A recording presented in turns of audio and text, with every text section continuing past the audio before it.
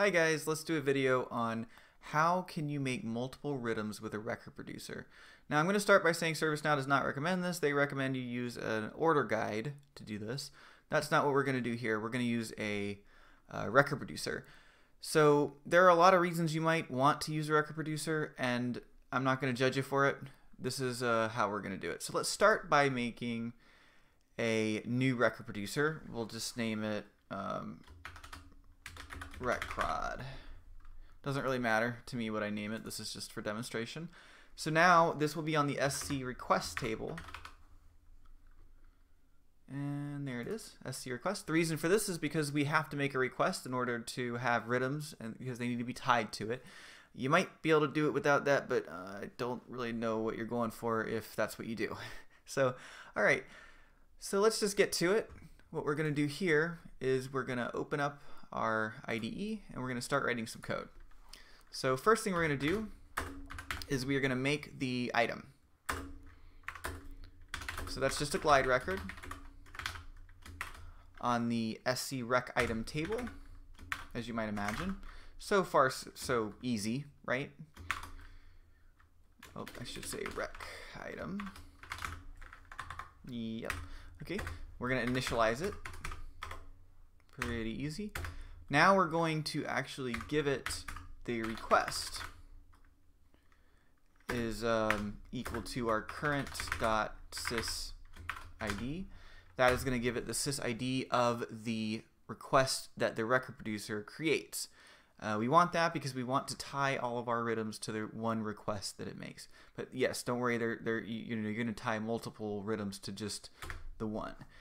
Just like it's intended to be done, even though this is not necessarily all how it's intended to be done.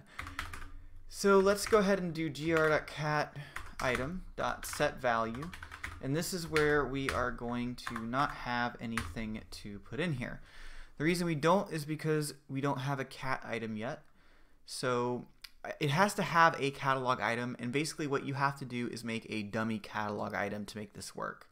So what I'm going to go ahead and do is make a new catalog item. I'm just going to call it an item.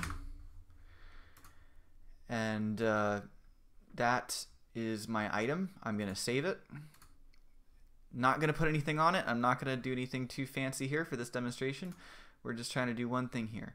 So I'm going to need its sys ID. I'm going to copy its sys ID. And I'm going to go back. I'm going to put it here. And I am going to save it. Now let's get rid of the, save this. Okay. So once we save it, we should be able to try it and get just one item. There's nothing on the record producer, so all I can do is submit it. But it is going to give me a little thing. Oh no, where's my item? Let's try this. Go back to record producers, RecProd. Oh, yes, of course. I forgot to insert it. That's a pretty important step. So that's going to be gr.insert, just like that.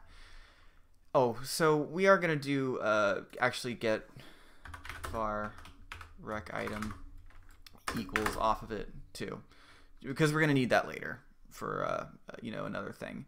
So let's save it again. Try it. Submit it.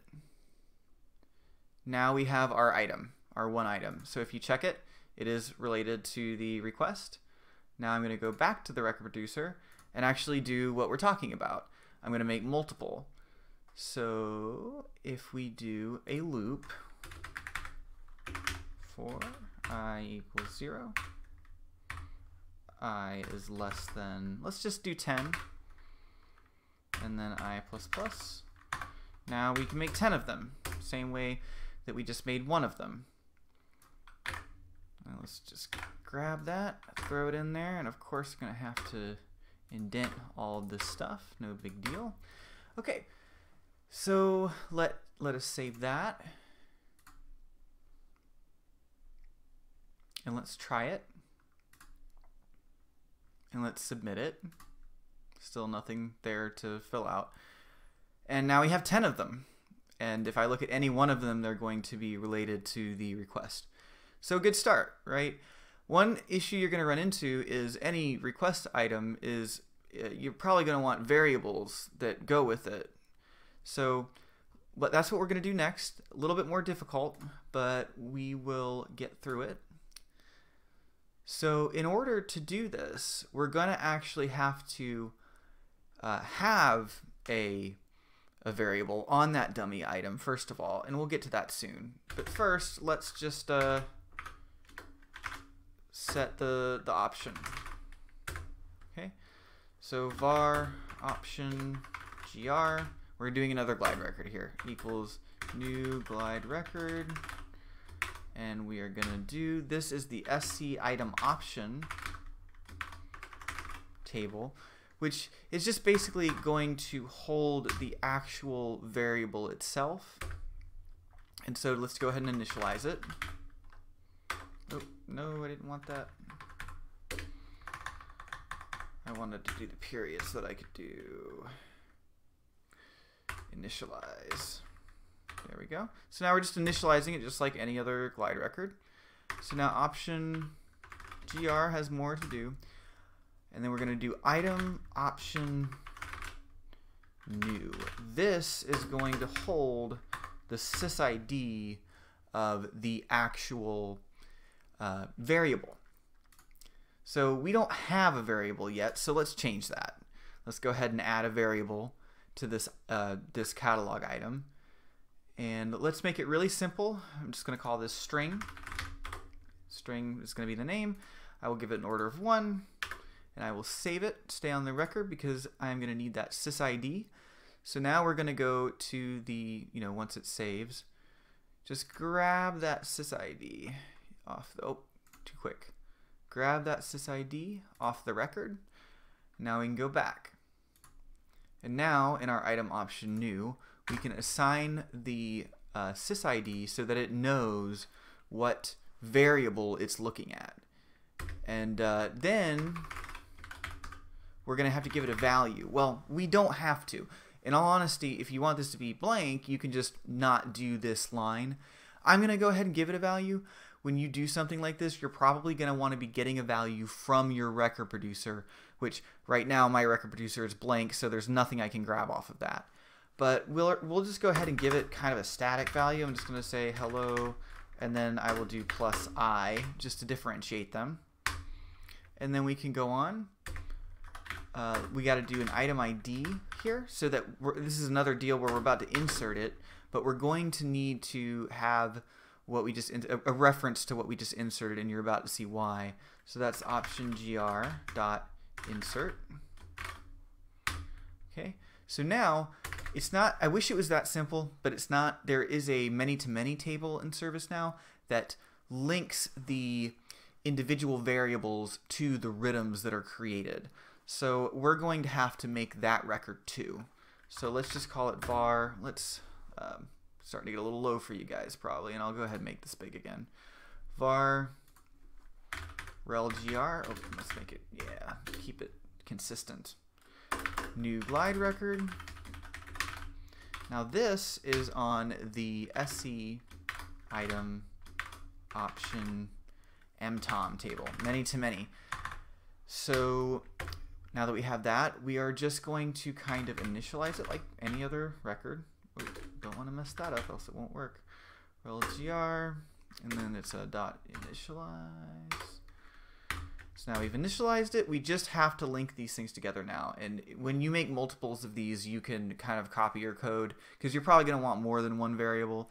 And then you're going to do relgr dot request item.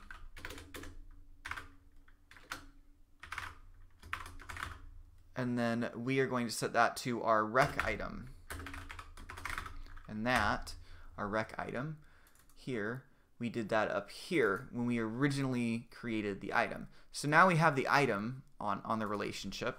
Next we have to actually get the variable. relgr dot sc item and its option. So that is going to look at our variable, which we just inserted it also, and we made a reference to it. Item ID, that's what we need. And then after that, don't forget this part, relgr dot insert. All right, So after all of that, what we basically done here is we have up here created our RITM. Here we've created a record for our option, our variable, and here we have related our created variable to said RITM. And so what we're going to do now is save it.